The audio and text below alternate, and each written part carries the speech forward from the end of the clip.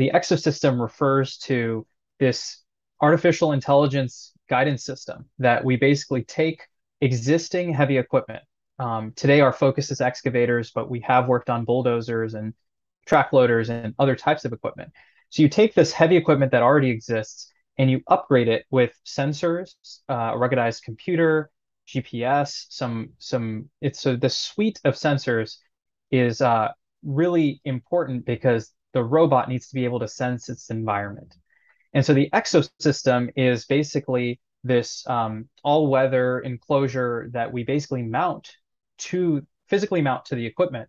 And that enclosure houses all of these sensors and components, and it ties in to the existing electronics on these machines.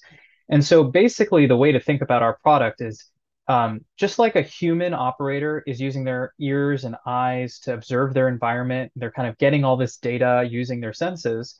We have sensors that we install on the equipment that are doing the same thing. So, hundreds of thousands of times a second, you're gathering all this information. And then you're using that information to make intelligent decisions. And that's the full autonomy that our robots are able to do. So now a human has used their senses, they've collected this information, now they're using their brain to make decisions on how to move the joysticks of the machine and have it operate to accomplish a task. The same way our computer is taking all that data from the sensors and using our software in order to make those intelligent decisions on how to actuate the equipment fully autonomously. So that captures the exosystem component of our product. This is the core. This is kind of the machine learning and deterministic algorithm side of Built Robotics, which is like the core technology.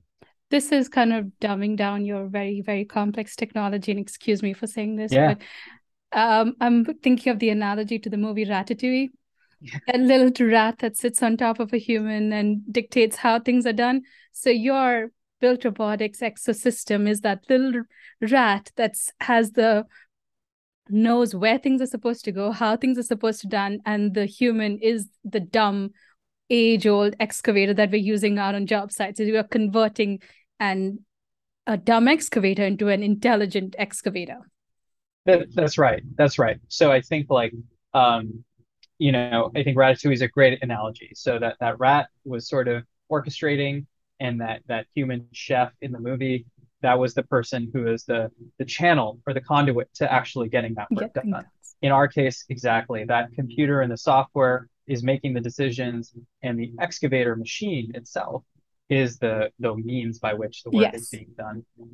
That's a great analogy.